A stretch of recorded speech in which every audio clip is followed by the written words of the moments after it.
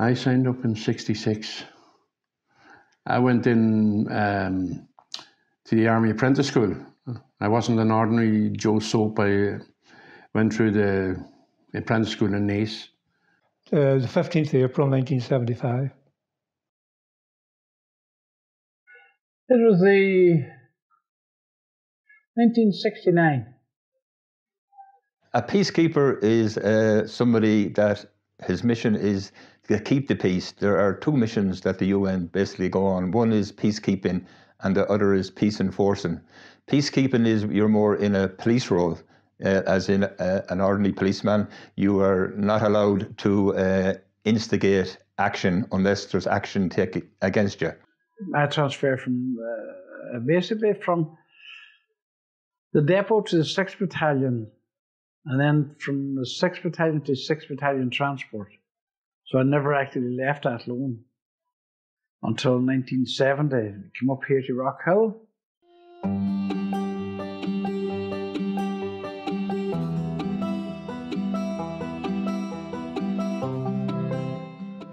Rock Hill, Camp Arrow at the beginning, but I didn't experience Camp Arrow as such, and landed in Rock Hill as a mechanic. We were sleeping in the front lawn in Rock Hill. Now, there was no chandeliers, nothing like that. And yeah, it was quite interesting because you had the people from all over basically Ireland. You had them from Galway, Mullingar, Athlone, mainly the Western Command. Trained in the infantry, I trained in Custom Barracks in Athlone. And then we moved to Fenner Camp then later on in the summer of '75, where we'd done our second phase of training there. And I remained there for a year or so then as a private, infantry private. And then I transferred back to Athlone then again and served there for about 13 years. You got to know an awful lot of people, meet an awful lot of people. You were closer, would you believe me, than with your own family. That's how close you got. And rarely acted the same way. You fought amongst one another just every bit as much. Wasn't so much fighting as banter, but at the same time, as we used to say, first in, best dressed. The 1978 then Lebanon started up, so we went to Lebanon and so kind of changed everything.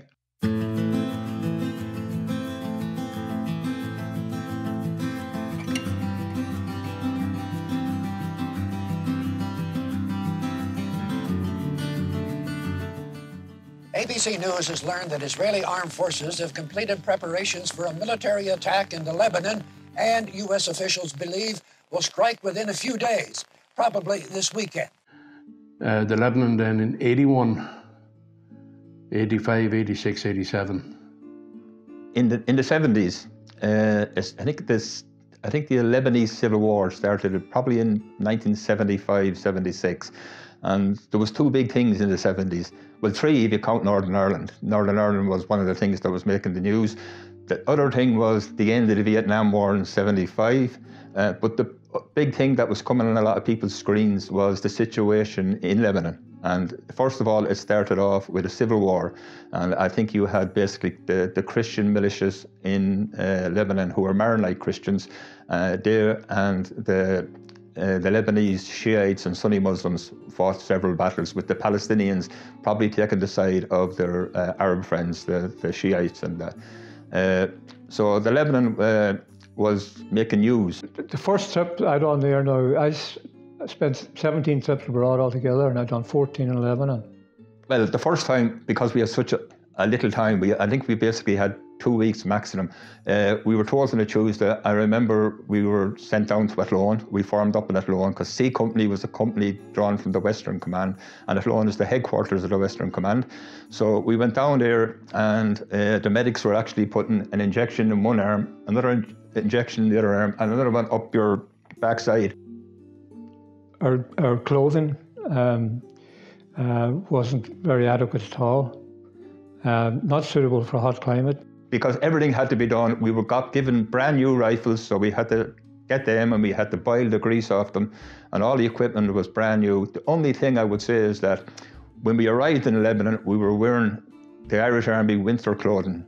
In other words, when we were told they were going, it says you have to wear your full combats. And unfortunately, full combats back then was a big woolen scarf, big thick socks, the heavy Irish Army old combat, not like the one they have nowadays. So we arrived out in Tel Aviv, we got off the plane, and as soon as we got off the plane on the 23rd of May 1978, the heat hit us, and we were formed up in the middle of the tarmac in Tel Aviv airport. And some of the lads were dropping like flies until somebody had the sense to take us into one of these air-conditioned aircraft hangars. And we were issued with summer dress out there.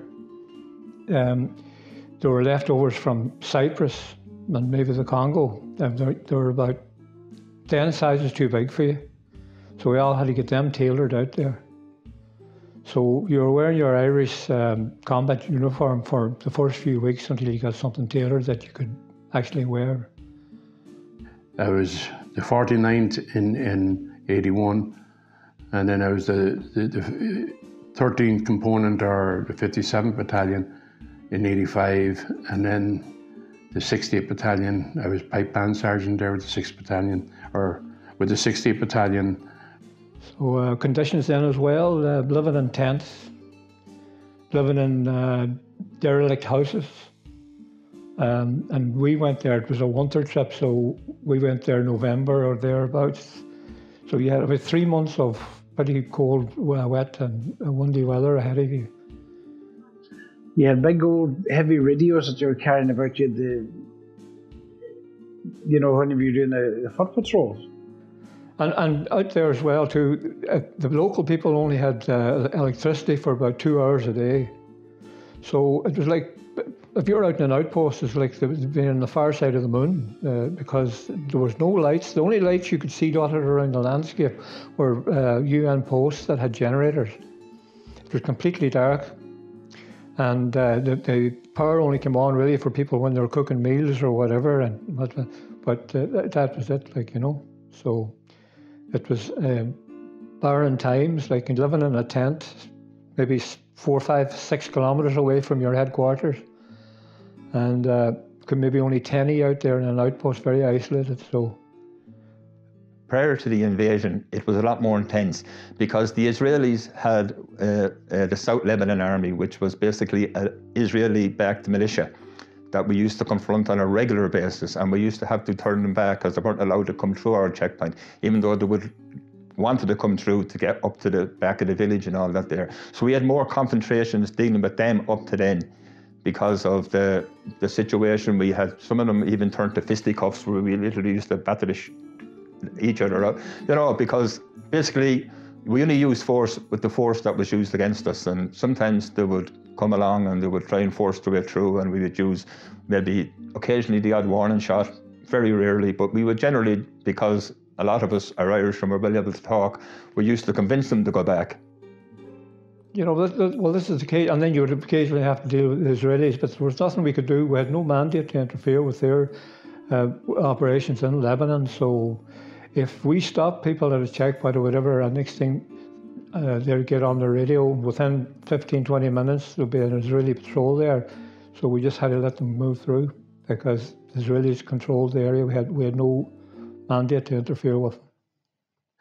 But in 81 was a bad year for Letterkenny, for UN, for the Irish soldiers there, because that was one of the incidents where there was an Irish soldier killed in action. And I was the section commander at the time, and I sent him out to an outpost, and I'm sure you've heard of his name, Hugh Doherty, 27th of April 1981. And I sent him out to the outpost with Kevin Joyce, who was never found. We came back unscathed, but poor Hugh, he wasn't even on the original list. He was a reserve for the trip, and some boy cried off it there, and he got on last minute, and we were only 6 days in the Lebanon when that happened. Unfortunately, that was the way things went, but I always remember those, especially the masses and the commemoration days and things like that. It's just a thing that is stuck in the head. Good evening from Versailles, the ornate palace outside Paris, where the end of the seven-nation economic summit today was completely overshadowed by an Israeli invasion of Lebanon. Israeli tanks and troops, backed by air and sea bombardment, crossed into Lebanon before dawn. The aim, to destroy Palestinian guerrilla bases. I was actually there in 1982 with C Company 51st Battalion.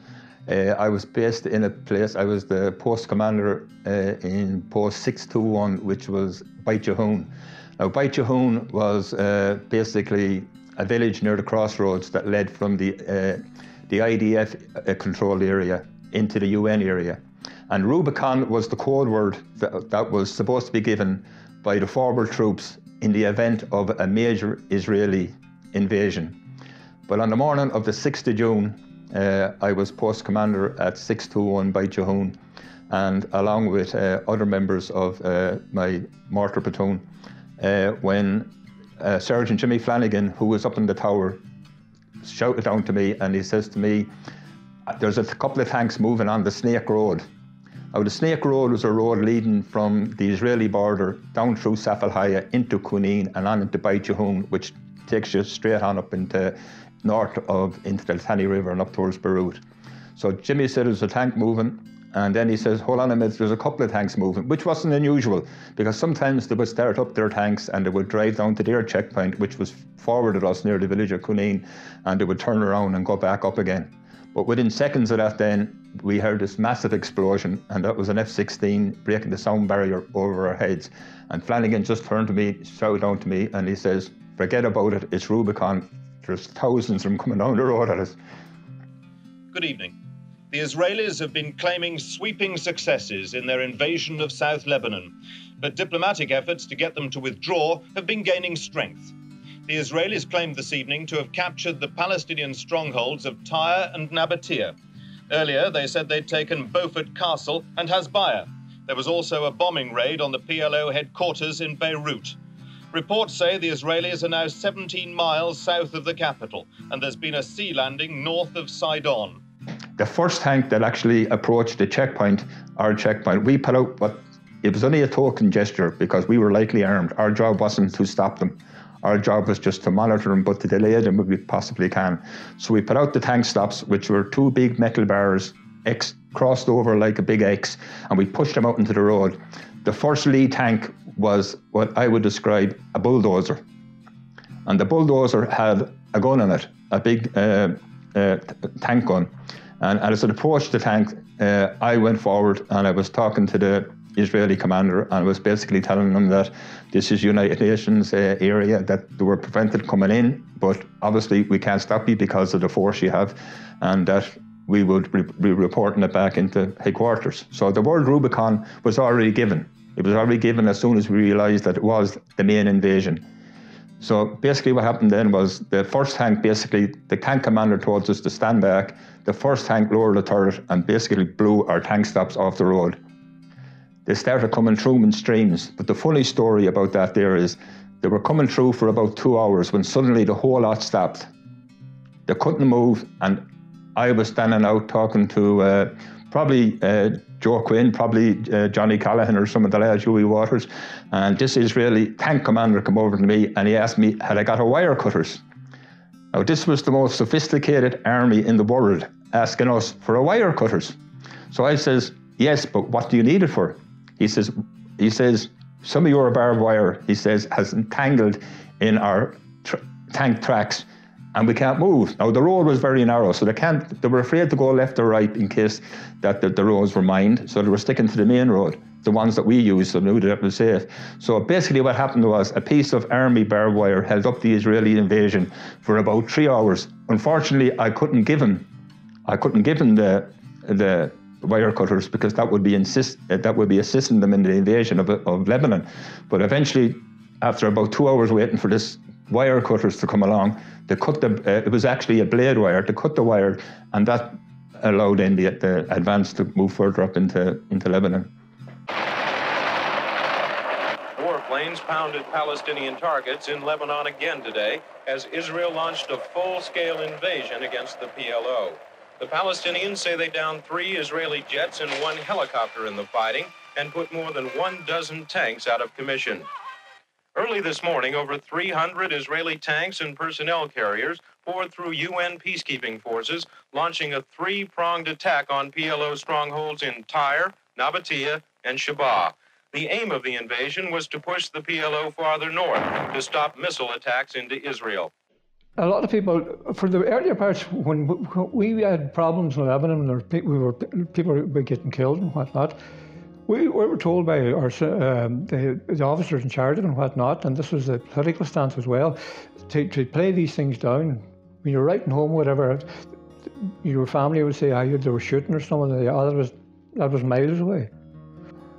And our orders on the standing orders were to keep your weapon on safety, not cocked. But as soon as I got out of sight of the authorities from the house, right boys, cock your weapons, safety catch off, because that split second it takes to react, it could have been life or death. In the Lebanon, it was a different situation where most of the houses were flat roofs, so snipers could have been lying anywhere. And I wasn't going to take a chance with my patrolling. When knew that he was killed, I wasn't going to have another casualty in my hands. And I went against the rules, but I won't hold back on that. I thought I did the right thing there, and that's just the way you react. We lost 47 troops in Lebanon, outside the Congo, it's been the biggest loss of life.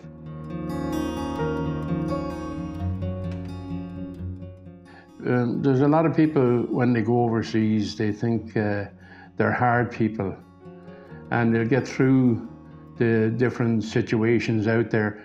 Like, I'll give you one example there. Cyprus was a doddle compared to Lebanon. I always called it was a holiday camp compared to Lebanon. And it was an eye-opener when you went to Lebanon then, because you couldn't relax and take things easy. Your rifle was your companion for the 6 months out there, and you never left it out of your hand, basically. And you had to have your wits about you. The airstrikes continued for the third day in a row as casualties mounted on both sides. Over 300 people have died so far here, and there are fears that the toll will be even higher as the Israelis push north. But the PLO holds strong positions in southern Lebanon, and many observers here think that Israel will suffer heavy losses, even if they are successful in their objectives. Chris Harper, ABC News, Beirut. There was a case there. There was I think remember the names of the camps. There was the Burj al Braj, and there was 3 camps in Beirut. They were more or less refugee camps, and they were bombed from the Shuf Mountains by the Syrians. And I spent 2 months in Beirut as quartermaster in Unifil House, and I went into the camps as well, and you can see the devastation, the bodies, their body parts, if you like, from the destruction there, that they weren't cleaned up fully at the time. Do I believe that some of the lads were affected? Absolutely. Affected because of the situation. I mean, some units had a very quiet 6 months, some units had a very tense 6 months. So being away from home, worrying about family at home, it all will play in you. There's a lot of cases like the PTSD, and if people don't go through situations like that, they don't understand it. And the majority of people that laugh at Irish soldiers were coming back and say, sure, you did nothing, sure, why would you be suffering PTSD? You didn't do anything to cause that. But yet, if you're in the presence of different things happening and involved with them, it does affect you. I know that there is much more hands-on with post-traumatic stress now, but the units that I served in, I have not ever heard of anybody coming back and getting a mental debrief of the situation. Even the units that served, like for example the 51st during the invasion, the 46th Battalion, who dealt with a lot of trouble with the Israeli-backed militias. Maybe sometimes I might have wakened up during the night, as Margaret said, that I must have been under fire, or they had a thing there whenever the shit hit the fan, for a better word, that there was groundhog, so you were put into bunkers and the things were going around. But it's a side that people didn't see. They all seen these fellas out with their hands in their pockets and out getting drunk on the odd occasion, but they didn't realise they were after doing literally 7 days on call 24/7. And that's really what it was. So well, it just shows you. I ended up, like I say, totally fatigued, that I was coming out in lumps. That's how fatigued you were. The body couldn't take anymore. This is after, it wasn't just 1 week, this is constant. So you were off a week, on a week, and then we were in call during that week that we were off. In 1985, on the Saturday that I was due to come home on the Tuesday, I was being brought into the company headquarters from my outpost, and when the Land Rover, not going too much into the detail of how it happened, but basically the driver of the Land Rover, basically an incident happened and he panicked a bit and he took off down the road, and I hit a concrete wall and I was knocked unconscious and I suffered back injuries, and that was in 1985, and that prevented me from going overseas again because I was off work for the best part of 18 months. At one time, I think we had people serving in about 16 countries. And without that contribution, that's what other people in the world see us. We represent our country. We're the most successful peacekeepers in the world. We have the longest continuous, unbroken service with the United Nations since 1958. We have had troops overseas, and since 1960, where the first ground holding units went to the Congo, we have had people serving overseas continuously. But if you look at the UN record that the Irish Army has, and it's the only country in the world that has the continuous UN record, unbroken record of service with the United Nations, and the number of lives that have been lost, and people then say it's a Mickey Mouse army, when it's not. They went out and died in the service of peace and for their country and for the UN, and for people to come and say things there that we're not a professional army. Without that contribution, none of our politicians could hold their head in the international community and go to heads of state meetings and whatnot. It's what the Irish Defence Force, the Naval Service and the Air Corps as well have contributed, plus aid workers and people like that there that work through. This is why Ireland can hold their head up high, you know? So I think we're probably better known throughout the world for our contribution than we are actually in our own home country. Again, look at the National Day of Commemoration. That's to honour those who died in service with the UN at home and abroad. And always at those, I think of Hugh Doherty that I sent out to the outpost. There's an orphanage in Tibneen in South Lebanon, which the Irish have been contributing. Now, the government contributes to that, but the unit that always serves there as well donates money to that every year, and they've been very instrumental in maintaining that down through the years. It's a disgrace the way they've been treated now. Even this is why we have formed these organisations, to try and let them know that we haven't forgotten about them. But in our day, we were actually better paid than they are now. We were able to build our houses, buy our houses or whatever. Now they can't. Now they spend most time overseas. I think they're in about 8 different countries. We were still soldiers, and we did our job to the best of our ability. The army was a way of life. It's not just like a factory job. It's not like an office job. You meet so many comrades, you meet so many friends, and sometimes it is hard. I found it hard, but No, it's great, you know. I'm out of the army now nearly as long as I was in it. I left in '97 and this is 2020, you know. So yeah, people do find it difficult because the army, you have constant friends, you know. You fight and you fall out, but they're always there for you.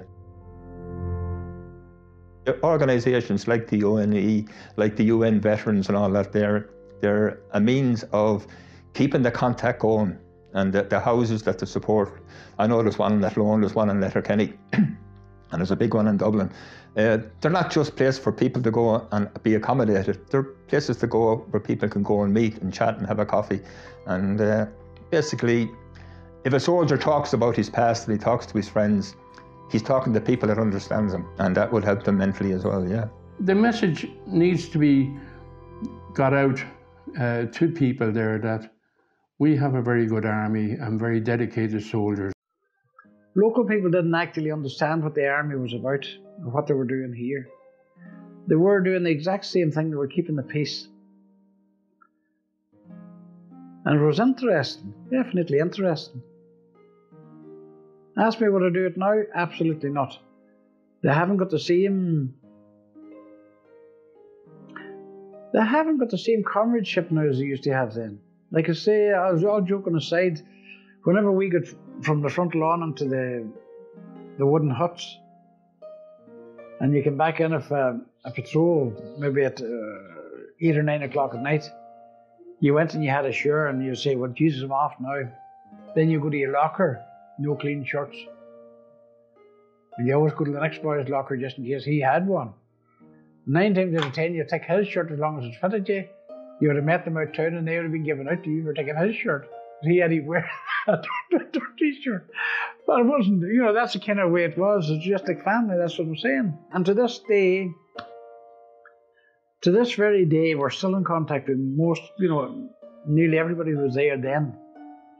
When you've got 200 or 300 people there, you know them for 20, 30 years and whatnot. You've served overseas with them or whatever.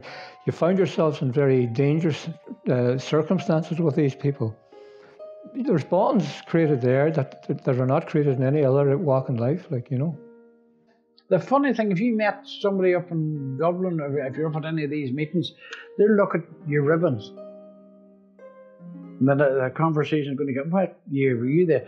And the hat alone is going to say, well, you were here, you were there, that's your... Although you never met before, as if you were actually still part of the same team, you can understand that. You might have met that person before in your life, but just because you're wearing that beret or you're wearing that ribbon, you were there and that was it. Who were you out along with? Jesus, I know Timmy's here. Do you remember the time you nearly drowned after getting into the thing That's the way they began on. Now you would think with Jesus that Ireland was only a small village. So for anybody to think that the Irish Army does nothing, they're wrong. And it does anger the soldiers. I could keep repeating that, but that's the way I feel there. I was proud to have served. I served 3 months short of 42 years, and I enjoyed every day of it. I retired as a sergeant, and I met some fantastic people, you know, some very dedicated people. This was a devastated area. Very few people were living in it, in the region of perhaps 10,000 people, as most of the people had moved north as refugees out of this area because of the continuous trouble that was in this area for quite a number of years. The return to South Lebanon of a vast number of people to settle here. Agriculture is gaining momentum. Fields are being worked now which weren't worked for 5 or 6 years. Industry, commerce has increased a lot, and I think this must be as a result of the presence of UNIFIL here. So you would think then that from a peacekeeping point of view, the risks are worthwhile? I believe so, yes. And on the commencement of that operation, an additional 150,000 came back into the area. And during this period, there has been a spate of private house building, industrial building, development, etc., unprecedented, I would say, in this part of the world. And UNIFIL has done this for the people. giving them medical attention, assisting them in humanitarian areas, etc. UNIFIL has produced quite a lot in this area, a lot for good. Before the UNIFIL came here, it was sometimes difficult times. But now the school is open because we have the UNIFIL. The presence of UNIFIL is very important. And we are quite people, and we like to see peace. And the UNIFIL help us for peace.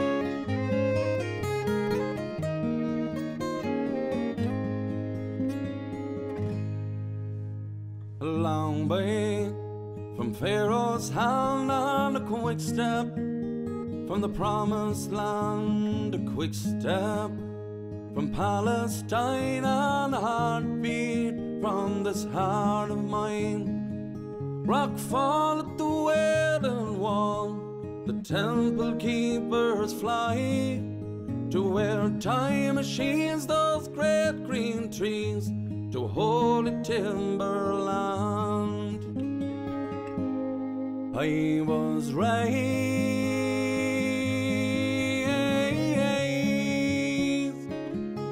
in the shade of the cedars of Lebanon, and I've bathed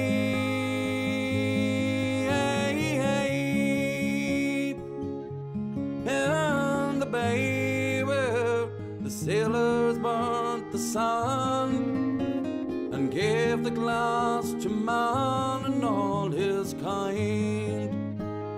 Past the sight of land, they rowed on ships to Spain for what they'd find.